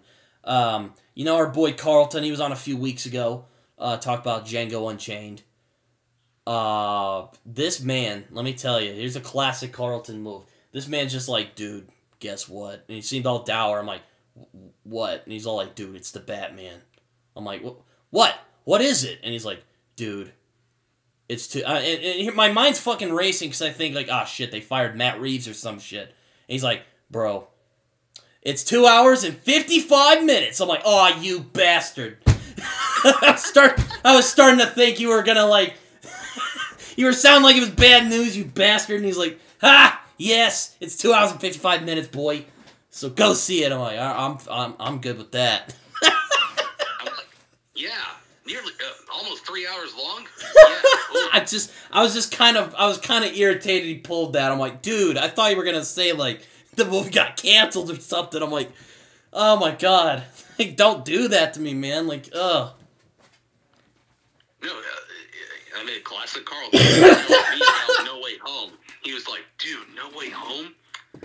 You're gonna cry after you see that movie. You're gonna go fucking fanboy out on me. I was like, oh god, you fucking bastard. I thought it was something bad. Or something. Yeah, exactly. It's just like, dude, don't do that. Got me all worried there for a second. Jesus, man. Yeah, you had my heart racing. Yeah, I thought it was gonna be like, the movie got canceled. I'm like, no! Like, it's like, dude. Ugh. Oh my god, like, it's just... Nope, he's just like, nope, yeah, it's just 2 hours, 55 minutes. You know what? I don't mind this. I like this. Me too. I'm like, look, this movie looks great, and it's 2 hours and 55 minutes. Oh my god, I'm just oh, that's plenty of time for me. Like, I could take more. Oh, yeah. No, I'm kidding. Should have made it 3 hours long, and it says end credits. I was like, holy shit! Oh, yeah, I mean, speaking of longer movie, Carlton's like, yeah, they should appreciate longer movies. I'm like, yeah. That reminds me, I probably have to finish the Snyder Cut soon. So, oh, you finish it. It'd be fun for me. Probably gonna call Jacob in the process. Oh, God. Yeah. I'm usually not too fond of long movies as long as they keep me engaged and invested. But, yeah, the Batman being almost 3 hours long without end credits, I'm in. And it looks incredible. Like, I'm down to see it. I was down to see it from the first trailer. Like, you know, when Matt Reeves, I was like, okay, this could be a really good movie. Then I saw the trailer, I'm like, oh, man, oh, yes. Give it now. Yes. Give it to me now. Give it to me now, Poppy. Yes. But that reminds me, the fucking score. Oh my god, yeah, the score recently came out, too. And, oh my god, it's incredible. Michael Giacchino, just, mwah! Oh! I listened to that score, like, more than a few times. Michael Giacchino, I think you outdid yourself with this score. Oh my gosh, I love the different tones of the theme, too. Like, it's not just, like, the, it's not just a big orchestral theme that's in the trailers, it's like this little, it's almost like a classical piece, and then it turns in like this epic thing, and you're like, yes! Oh my god, it's wonderful. I love it. The score, it just gives me Arkham vibes, and I love it. Oh yeah, we also got a sneak peek at a scene in the movie. Oh my god. Wait, have you seen this, Jacob? Oh, yes, the funeral scene. Yeah. Have you seen it? I was in the shower the other day, and I was watching a video, and I just saw it, I'm like, oh, yes, I never sit for ads in YouTube, but I sat for that one, and it was, I'm like, oh my god, stop. Just stop. You're putting the pedal to the metal, like, oh, you're killing me with this. Like, can March come any closer? Yes, exactly. It's like, we're only a few weeks away, like, it's nuts. Like, ugh. Yeah, I'm excited, but also, like, terrified, because I want this movie to be good. I hope and it's good. And it looks good. And the marketing has been phenomenal. Yes, exactly. And that scene was also just fantastic. I mean, like, and I'm glad that they didn't just do like a spoiler scene. It's a scene we've seen in the trailer, and we also see Paul Dano as the Riddler, and they very cleverly don't show his face, which I hope they keep up with that in the movie to make the reveal like all that, you know. Yes, keep it a mystery until the movie is released. Reminds me very much of Seven, because much like in this movie, in Seven we don't see Kevin Spacey's face. Well, actually we do. There's a scene I never caught till like years after I like saw it, which is where he takes the photo and he smashes, where Brad Pitt smashes it. We do see Kevin Spacey right there, which, damn it, now that makes me want to talk about Seven. But, yeah. Which we might do someday. But, which we'll definitely do. That is definitely on the list, because that's like one of my favorite crime movies ever.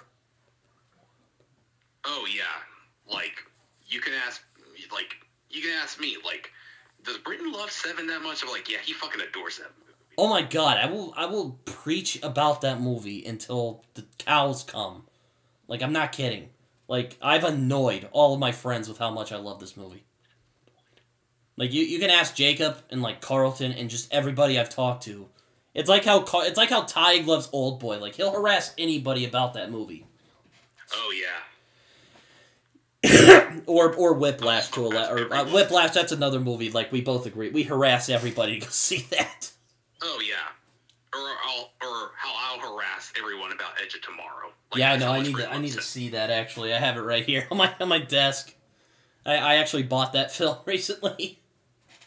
I'm like, hey, Jacob, guess what I got? You know, I think I narrated the story. He's like, yeah, boy! But, yeah, the Batman looks great. Definitely, again, just, they're leaning hard into the Seven vibes with not revealing the killer's face, which I think is a very good idea. It keeps the aura of mystery. Yes. Once again, keep it a mystery until the movie is released. I mean, yes. And hell, I don't even know if that's, like, the actual full scene. It probably is. But, there's also a nice little scene where Bruce saves a kid. I'm like, yep, that's Batman right there.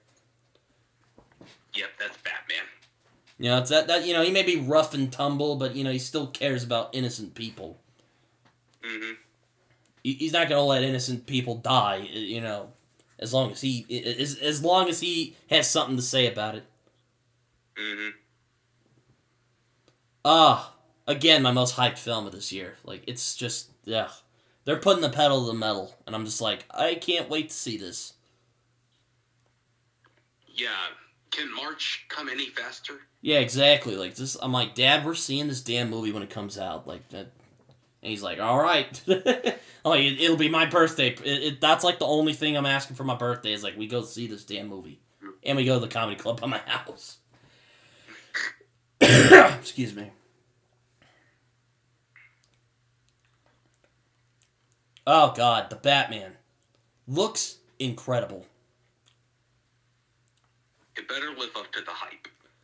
You know what? You know what, Jacob? I'm going to try and swallow my doubt here. I think it might... It really could. It certainly has a good chance. Because I heard recently that Matt Reeves was given 100%. Like, he said he wasn't going to do the movie unless he was given full control. And they were like, yeah, cool, do whatever you want. That gives me a little more... That gives me even more hope. I'm like, oh my God, yes. And I'm trying not to overhype it. But I am very hyped for this movie. And I have a good feeling that they could pull it off. Yeah. From what we're seeing, it could look like it could be the best Batman movie since The Dark Knight. Yes, exactly. And if this movie bangs as much as if this movie's as much of a banger as the trailer suggests it's going to be, oh man, I can't wait for those two other movies if they're going to go ahead with them. Yes. I am fucking there. But for this movie, I'm fucking there. Like, I want to see it. Yeah, like, take my money. Like, again, please just give me a great Batman film. And we finally get to see Batman as the detective, as we've said over and over again, which excites me. Yes. They're going for the noir detective type of film that I've wanted to see in a Batman film. And I mean, I've wanted to do like talk about a Batman movie, at least one, before we see the Batman, or talk about a movie that's like the Batman.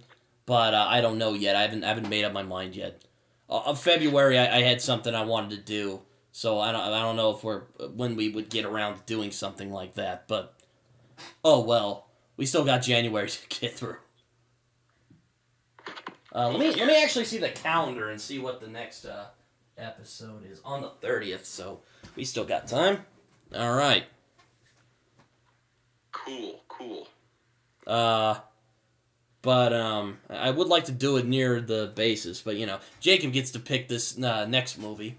But back to the Batman. Looks fantastic. It does. I cannot wait for this film. I just, you know, it looks phenomenal, and I can't wait to talk about it. If we'll even get around to talk about it, because we're kind of burnt out still from Spider-Man, but that's why I don't want to do a thon like we did with Spider-Man, because like look, we already did that. Yeah, and there are a lot of Batman films. And look, they're like, you know, we sit around here and record these and whatnot, and you know, we don't usually edit them, but it's like, you know, it does take some effort. Like we have to think a lot when we make these. Yes. Which, you know, oh, poor you. Like, it's like, just talk about the Batman movies, you pussy. But, hey. We already did a Spider-Man-a-thon, okay? We're taking a break from that. But I did want to talk about one Batman movie before this new one came out. I just don't know what yet. I'm leaning on Mask of the Phantasm, but I don't know. Or maybe we should talk about the Nolan trilogy, because I would love to talk about Dark Knight Rises and bring Carlton on. Oh, yeah, maybe. I don't know. I don't know if I'm ready to talk about the Nolan trilogy yet. That's a maybe. But because, like, Carlton, like, he's like, if you ever talk about Dark Knight Rises, please let me on that episode. Which, yes, we definitely will do that when we get around to that. Yeah, I don't know. I don't know yet. Maybe Batman 89? I have no idea. But, I would like to at least either A, talk about a movie that'll be similar to Batman, the Batman, or we'll talk about a Batman movie. I would like to at least do one. Again, I don't want to do another marathon. Because I'm kind of burnt out from that. Yeah. Yeah, burnt out. We were burnt out on the Spider-Man-a-thon we did, so... No, don't get me wrong, those were fun to make. Oh, sorry. Really? What were you saying? But if we already did the Spider-Man-a-thon, we're burnt out. We're still burnt out on that. If we talked about all the Batman films, which there's more of those than any Spider-Man film, yeah. Oh God, we would die. We would just be like, okay, let's just talk about other movies. But would I mind talking about at least one, maybe two, maybe at least one. I would like to talk about at least one, but you know, we'll see. I'm still figuring it out. But yeah, that approaches the end of our episode. We haven't picked though yet. Jacob, have you thought about a movie we could talk about this upcoming week? Yes, I've actually made my decision on which film I would love to discuss on here. It's a Spielberg film, and in my opinion, his most underrated film, and I am talking about Minority Report. Ooh, Minority Report. Oh, I was not expecting that out of all the movies we could have chosen to talk about. Yes, I would. That actually sounds like fun. I've been meaning to talk about a sci-fi movie on here.